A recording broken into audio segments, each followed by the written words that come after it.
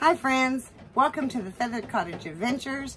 I'm Dee, and I just want to first start off by thanking each one of you for taking time out of your day to watch what I'm doing. It just amazes me, and I want to take a minute to thank you. If you are new to the channel and have not subscribed, I'd love for you to hit the subscribe button and become part of our Feathered Cottage Adventures. As many of you know, we have become full-time RVers as of last fall. And so life's been different. It's definitely been different. I'm here in the camper. You know, we got Corona going on. We're having to handle things totally different than we did before. The campgrounds across the nation are closing. Luckily, our campground has not, so we are safe there. We're not having to move, but I feel so sorry. There's thousands of full-time RVers that are having to relocate when they had signed up to be in their campgrounds for, you know, a month or 2 months, even 3 months, and they're having to relocate because so many parks and stuff are closing down, which in a way I understand, in a way I don't understand. To me, it's safer to have them staying in their camper, staying put, than it is having them travel and not having anywhere to go. But, so for those campers, I'm praying for y'all. For anyone that's been affected by the coronavirus, we've all been affected, but not all of us have been diagnosed of having it. And so I want to tell each and every one that has been diagnosed or is a carrier, diagnosed as a carrier, I'm praying for y'all. I'm praying for this nation. I'm praying for this world. It is just a hot mess right now. And for many of us, you know, we don't know what to do. We know to stay safe.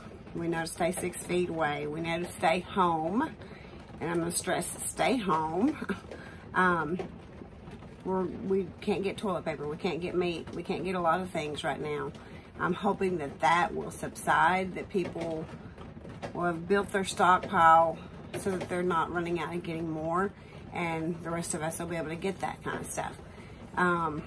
It's just been a very crazy time. It's been a time that you see our nation coming together, and then you see the ugly coming out in other people. So we just need to make sure we take time to pray for our nation. It's just crazy times right now. That's just all I know to say. Crazy times. But I thought I would share with you some of the things that I'm going to be doing while I'm staying home. I do have, you know, food and all that stuff prepared. And I'll share Thursday on Meal Inspirations some of the things I've done to keep food from going bad, but still be able to use it if I'm in here 15 days or if I'm in here 30 days. You know, it's going to be okay. But some of the things I'm going to do right now, I'm going to take advantage of this time. There has been so many things that I've wanted to do that I felt too busy to do. And so I'm going to take advantage of those things, and I'm going to do them. I thought I'd share my list. And I suggest, grab a piece of paper, write down things that you've wanted to do but haven't had time to do. I've put read self-improvement books, do my Bible study. You know, that's a faith builder. Do a gratitude journal. You know, there's so much in this nation we have to be thankful for. Why not write it down and give God praise? Meal prep. Do meal things that you can do. Something that I'm going to do is trying to find out an exercise. I want to get some exercise, but I'm not going to get out and walk around. I'm not going to do anything that's going to possibly cause me to get in contact with somebody. I'm going to learn to belly dance. Found Leah Isaac on YouTube, and she's in it for belly dancing. I love to dance, and that's a dance I have never done. And I thought, you know, I'm going to do that. I'm going to see just how you do that. And it's supposed to strengthen your core and your arms and your legs and everything, and it doesn't take a lot of room. So I'm going to try some belly dancing. if it quits raining, I want to clean the carpeted areas in our house. I want to wash the inside windows and the frames and get that all cleaned up and ready for spring. If it quits raining, I'll wash the outside windows and frames. I'd like to clean out my car and vacuum it and get it ready for spring.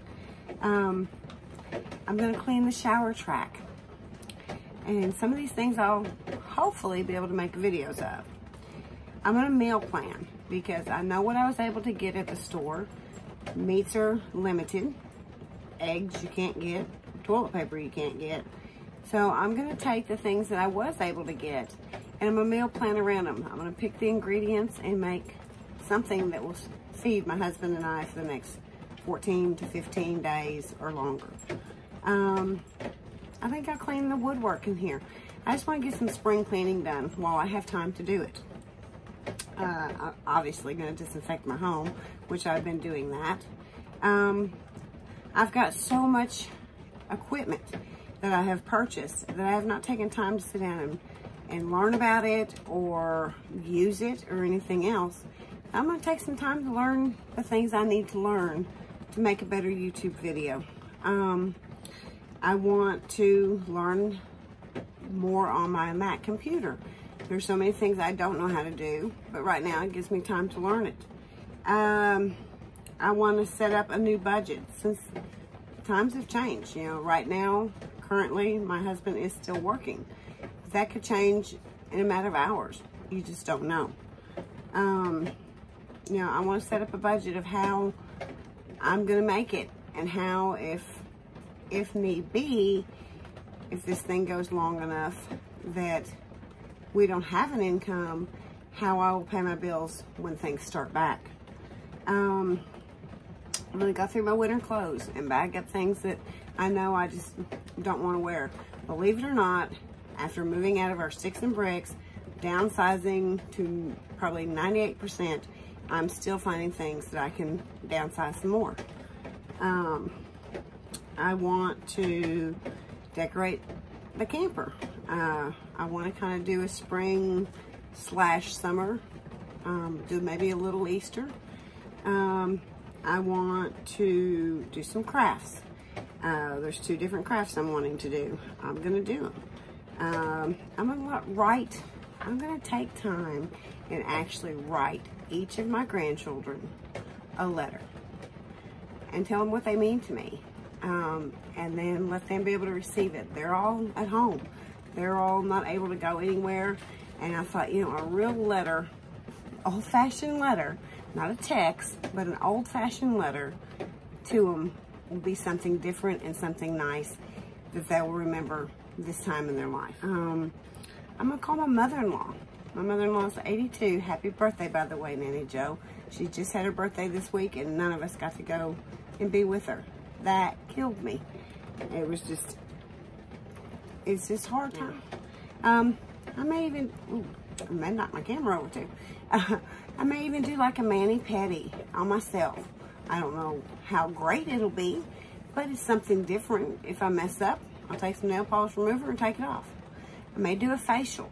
You know, there's so many things that you can do. You know, if you've got your kids home or your grandkids with you, sit down, have a little nail painting party. Why not? I may even color in a coloring book. Whoever knows what I'd come up with.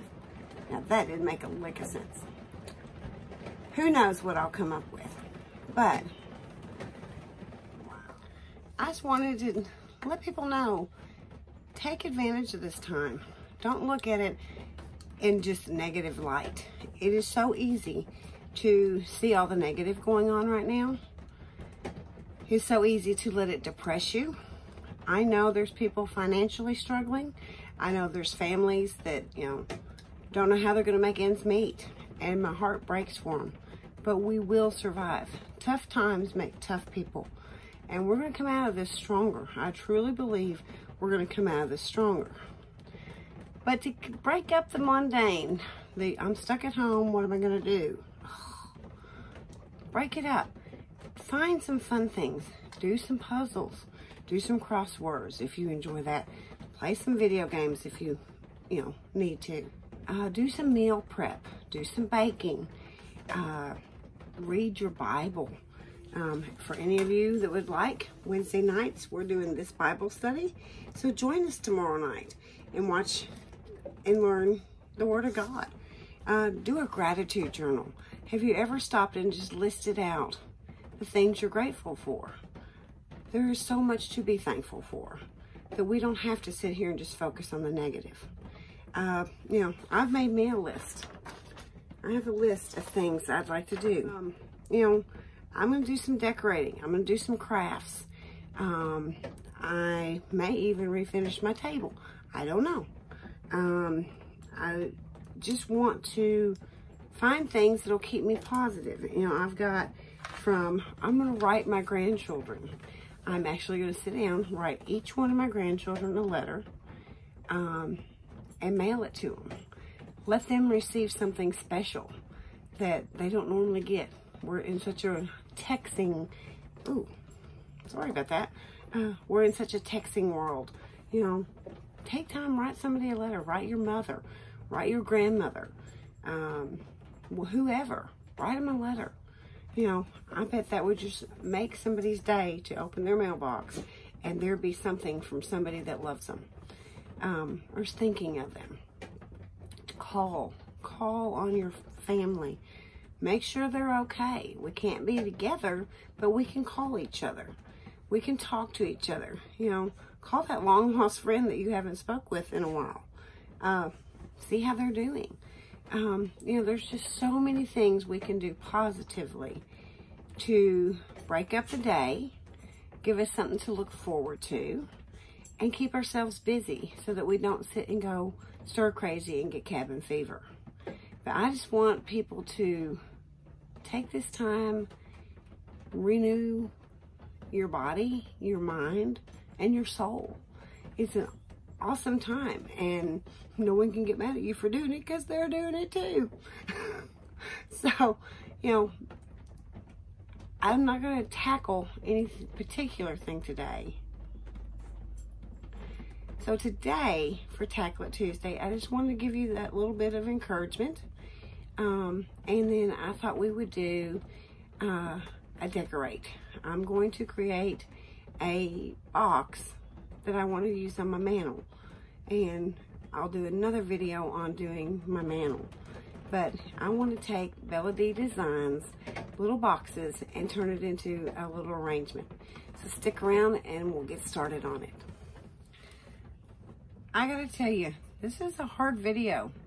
I think many YouTubers are struggling right now because we can't get out and get things.